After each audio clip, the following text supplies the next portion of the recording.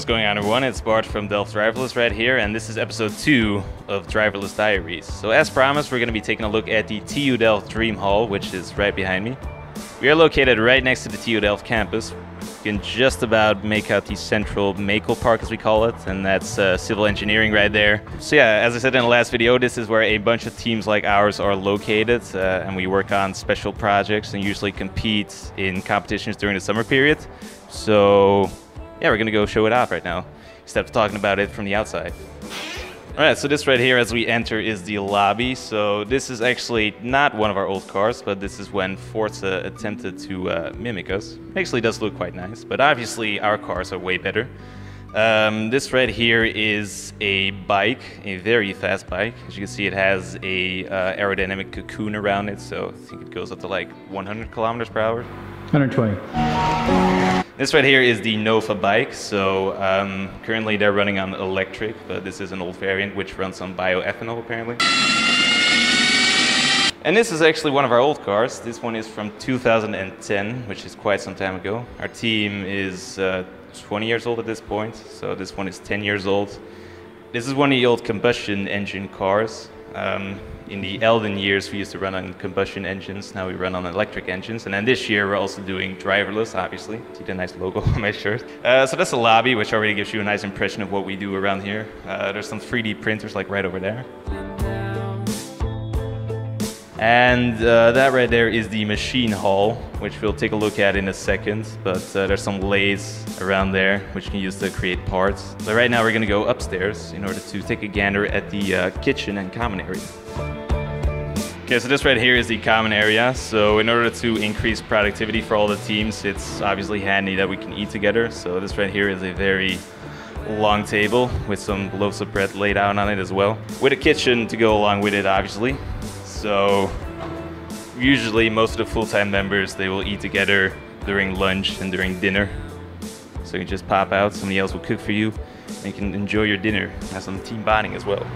Then the most important room, right here, it has a copy machine, which is only empty about half of the time.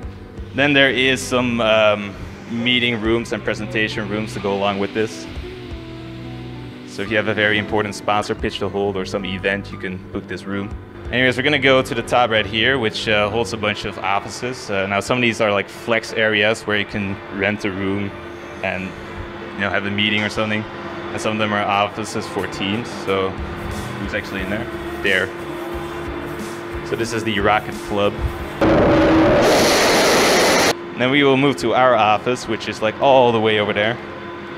Full disclosure, we did actually clean up a bit for this video footage because it was a whole mess in our office.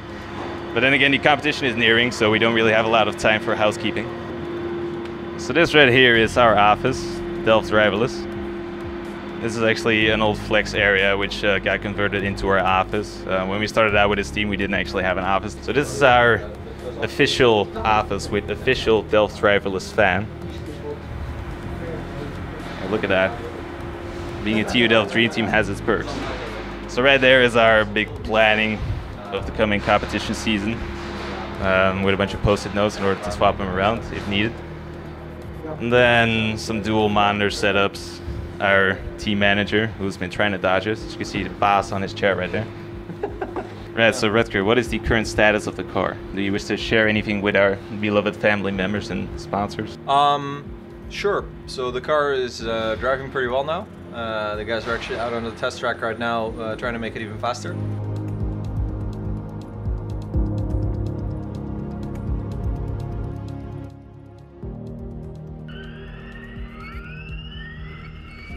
We can complete laps of the track, albeit not as fast as we'd like, but we're making good progress, and every single testing day the car gets faster.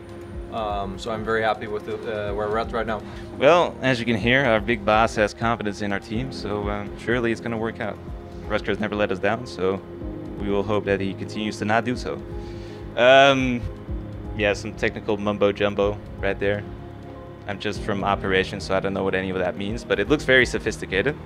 And then a fridge. Now don't look at the beer. We don't drink in this team. It's just for decoration.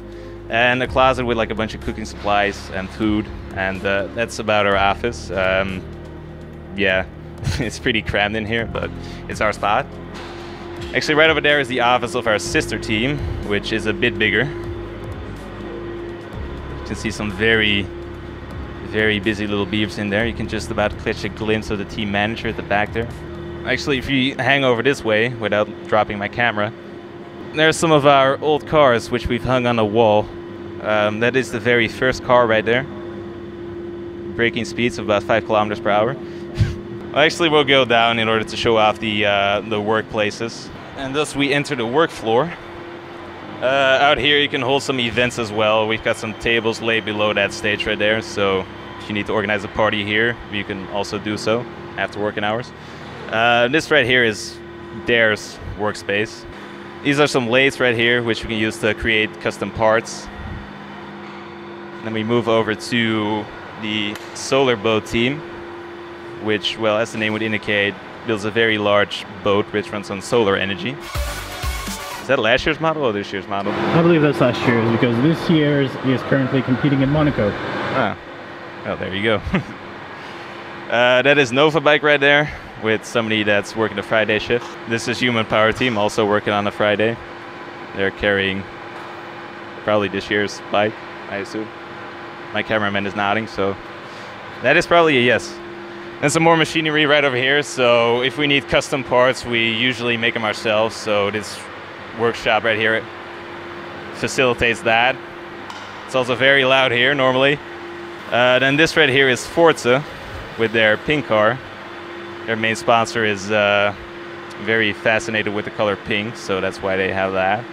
And now we move over to the importance section of this workshop. So we already saw the cars hanging there, but you can probably get a better shot of it right here. In order from right to left, they go 2003, 2005, 2006, 2009, and 2004. Anyways, moving on to our workshop right here. So, as Rusker already said, our car is out testing today. Normally it would be here, and there's like 10 people that are working on it at the same time. And then to our actual working station, which, well, you're probably more familiar with these things than I am. I think this is like a battery shield. A fireproof storage box for the accumulators in case anything happens with them and they spontaneously combust. The box will keep everybody in here safe. I mean, it's just a generic working space. You know, I've got a couple of tool closets. Got a couple of normal closets. Tool station right here from Manuton. Yeah. We're very happy with their tools. We've got a couple of carbon rims here. We've got a couple of tires, a fridge. Ooh. And then the beauty right here. This is our sister team's car, currently without wheels. Are we allowed to show it off? I'll show the nose, but maybe not more than that. Ooh. Okay, we're gonna move past it then. Secrecy. And then this is the DUT 17, so also a nice blue color scheme with the sharky eyes in front. Yeah, what more can we say about it? Leaves me speechless every time. Well, my cameraman is speechless and so am I, so it is also a beauty of a car. 0 to 100 in how many seconds? 2.2. 2.2 seconds, so quite some acceleration in that tiny bad boy. Which leaves us at the end of the workshop. A gigantic door which you can use to load anything in or out. Now, just in case you're curious as to how our teammates across the pond are situated, they were actually nice enough to send over some video footage of them in their office, busily at work.